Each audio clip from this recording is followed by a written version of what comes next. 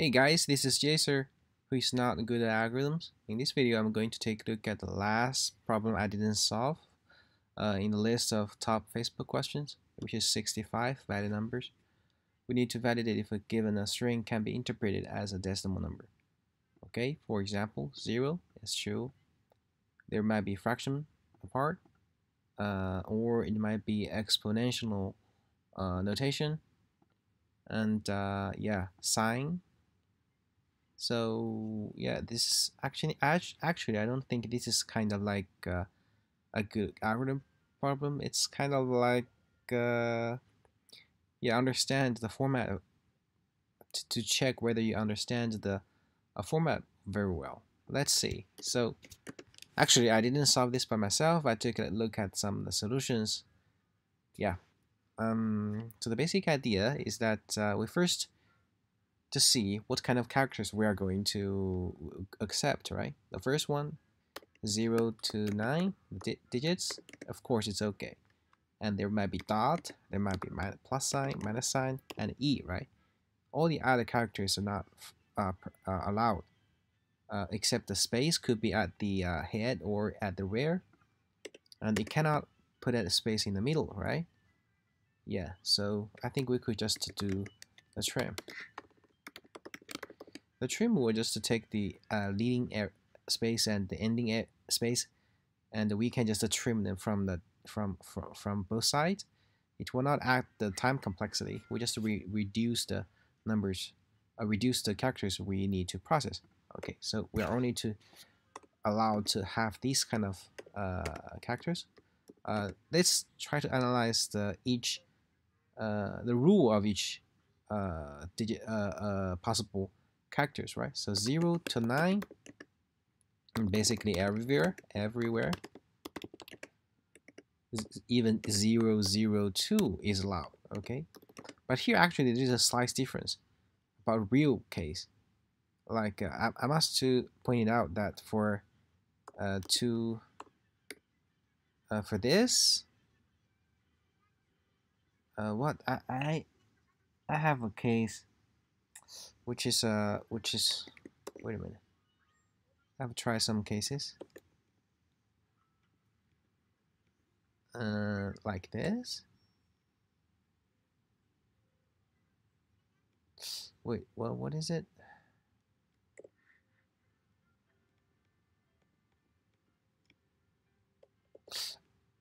Oh, this. Yeah, for like this, actually in JavaScript, this is not allowed, but in our code, yeah, except it to be true, right? But it's invalid.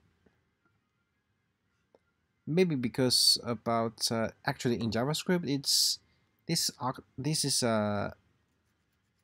is interpreted as octal format. 001 is 1. Like this will be 8. So maybe this is a problem. So we need to clarify things. Okay, for dot, what's the rule is? Must be only once, right? Must be only once. 1. So it should be max 1. Okay, let's take a look at the sign first. For the sign, it must be at the beginning if there is, right? At index 0 or right after E, right? There might be like this, E to the power of -1. So dot in maximum 1, and E should not be after E, right?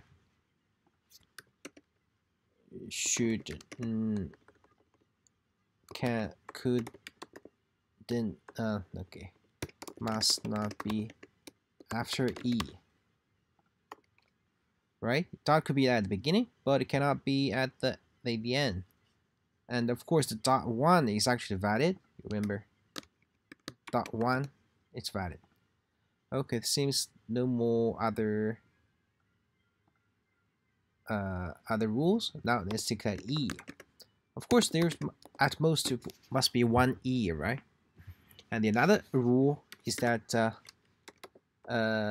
must have numbers before and after it, right? So the part before it, the part after it. So this is the rule for E. Well, actually, this is all the rules, right? So now we're just going to loop through, and now we just loop through each character, and check if rules are broken, right?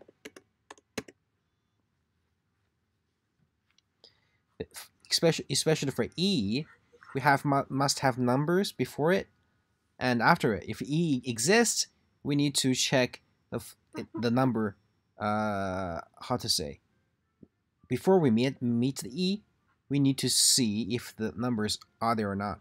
When E exists, occurs, we need to check if number after it has the number, right?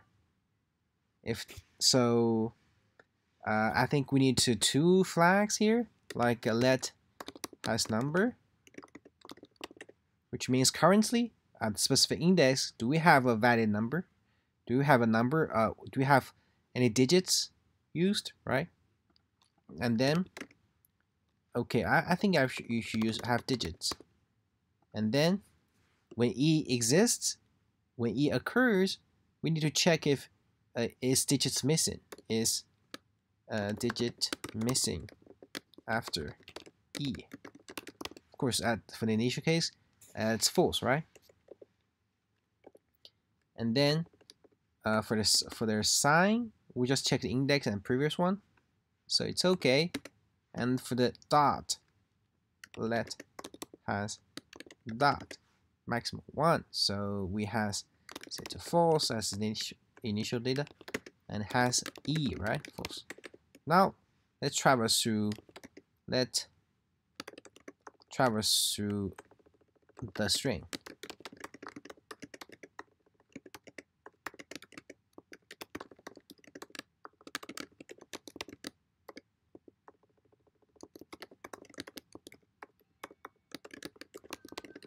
Well, first we have 0 and 1, 2, 3, 4, 5, 6, 7,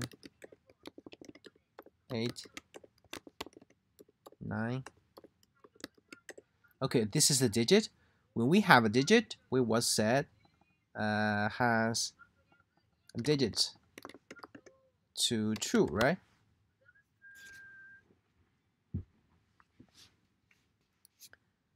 And we should also set the is digit missing to false. Why? Because if this digit is before E, of course E is not there is no E yet, so it's false. So if it's after E, it means we have a digit after E, so it's not missing. So when you have this, we will set these flags to true and false, and then we break, right? And then we go to plus or minus, which is the sign. As we said, we only check if it has index 0 or right after E. Alright, so if the index I is not at 0 and the previous one, which is S I minus 1, is not equal to E, so it's not okay, right? So we return false, but this sign doesn't change anything. So we go to next one, which is dot. As we said, dot, it must be maximum 1. So if has dot, or must not be after E. So if it's after E, which means has E, we return false, right? So it's not valid.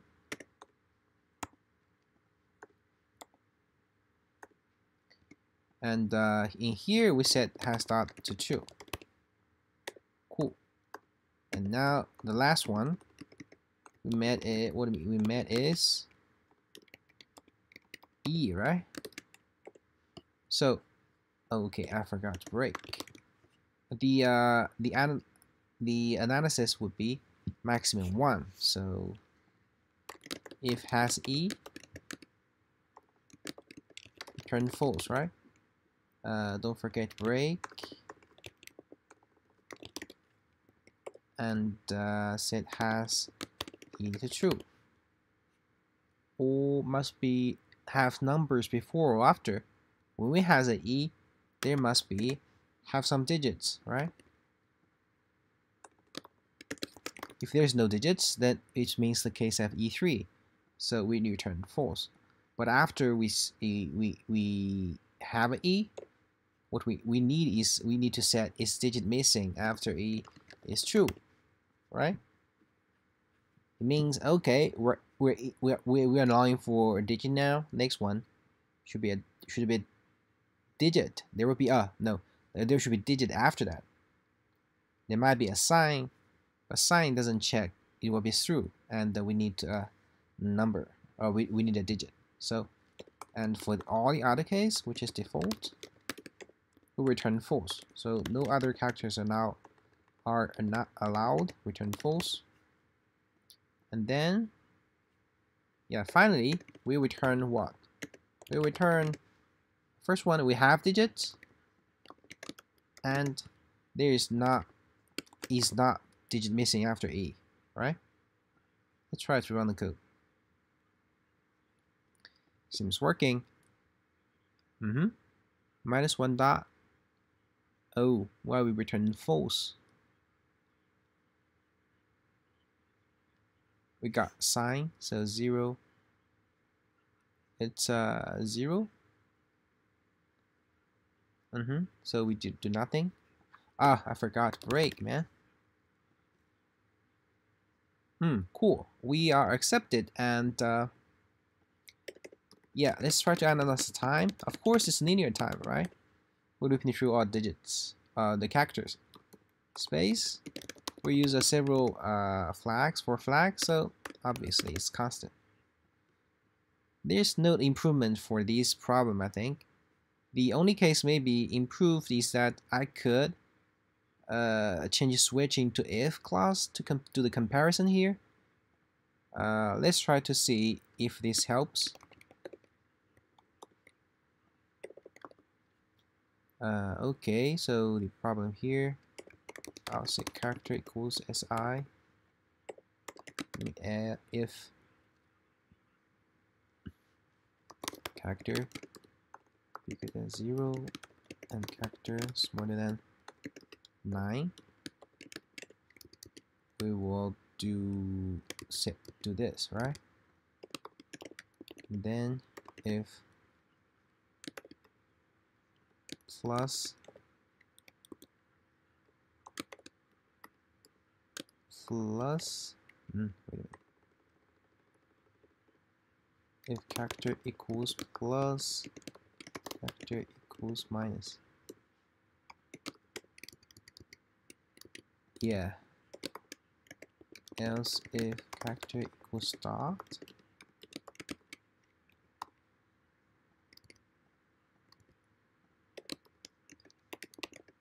The other case is character equals E.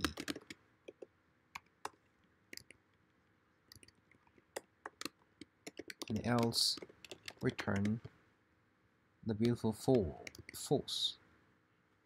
Yeah, this should also work. Maybe slide faster. Not that much sometimes, so it's not that stable. Anyway, the time complexity doesn't change, but we'll make these 9 case this nine lines of code, 9 lines of code into this one if, so it's much shorter. Okay, so that's all for this problem. Hope it helps. See you next time. Bye bye.